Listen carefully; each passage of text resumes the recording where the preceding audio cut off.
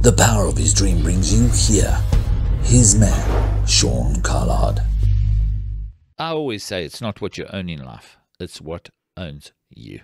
Appropriate. Coming from the stand course, going on to the next part of appropriate, which is the A. Trauma. You've done the rest. Well, if you haven't, you better go back and find them. Appropriate, Wilma, the next part we're saying appropriate is to take ownership of. Now, we take ownership of our trauma, and therefore we can determine our outcome. Absolutely. Because when we make a choice, we're now empowering that.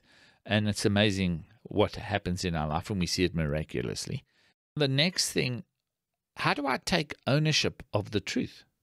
Well, the truth is, when we looked at it right at the beginning, we looked at truth and said, your perspective. Yes. So now looking at it from a new perspective, this trauma, and you go, well, it's true. I acknowledge it. I understand it.